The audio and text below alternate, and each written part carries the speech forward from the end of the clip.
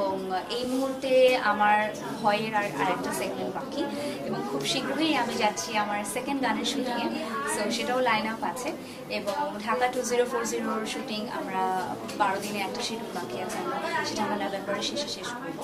এবং আফটার ভয় এবং ঢাকা 2040 ইফতেখার চৌধুরীর একটা সিনেমা আমার সাইন করা আছে, আমরা ওটা স্টার্ট। আমার কাছে মনে হয় যে আমি সেটাই করি, what my gut says is right, what my heart says is right.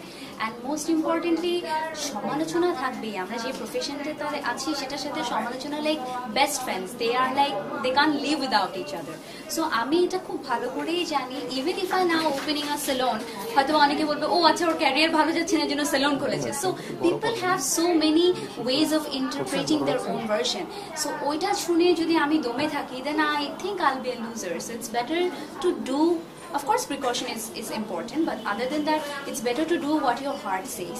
এবারে যে গানটা, এটারও প্রিপারেশন 1 বছর নিয়ে নেওয়া হয়েছিল এবং রিসেন্টলি অনেকেই গান করছে আশেপাশে, এবং সবার গান দেখে, অডিয়েন্সের রিয়াকশন দেখে কি পছন্দ না, কি নতুন করতে পারি, আমার দেশের ল্যান্ডমার্কে নতুন কি অ্যাড হতে পারে, সেগুলোও আমি চিন্তা করে this time I am gonna create this song. So গান অলরেডি রেডি হয়ে গেছে, ভিডিও নিয়ে অনেক কাজ চলছে।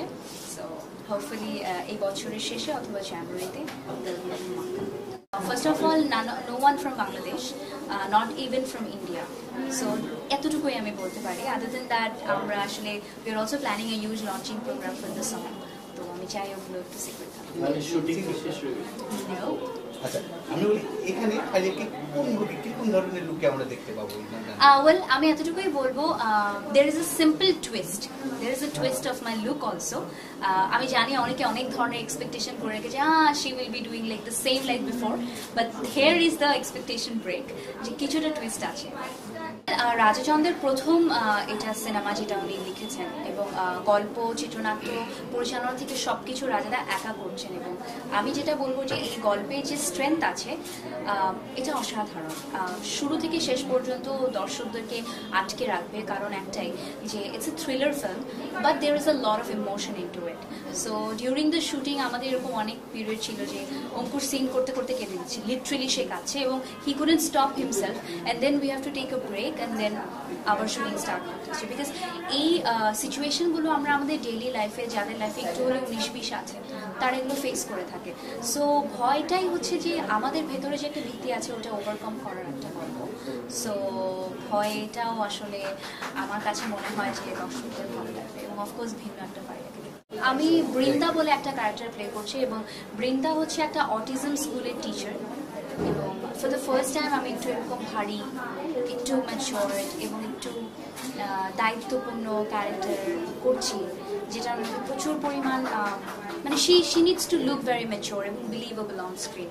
সেটা আমার জন্য একটু চ্যালেঞ্জিং ছিল, সেই জন্য আমাকে সবাই বলেছিল যে তুমি একটু ওয়েট গেইন করো, তুমি তোমার ভোকাল মডুলেশনে প্র্যাকটিস করো।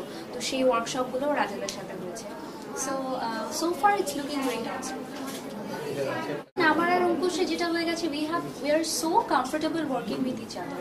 আমাদের মধ্যে আর ওই ব্যাপারটাই হয় না, মানে ও মাঝে মাঝে ভুলে যায় যে আমার তো আরেকটা দেশ থেকে ফ্লাই করে এসে শুটিং করতে হয়। ও বলে ফেলে, আরে হ্যাঁ ওদিন করে ফেলে, ফারিয়া তুই ফ্রি না, আমার ফ্লাই করে আসতে হবে। So she is so comfortable working with me, around me, যে এই পুরো জিনিসটাই এখন মানে আমাদের দুজনের কেমিস্ট্রিটাও অনস্ক্রিন খুব সাবলীল লাগে, এবং যেটা আসলে আমাদের এই ধরনের ফিল্ম করার ক্ষেত্রে, ক্যারেক্টার প্লে করার ক্ষেত্রে অনেক হেল্প।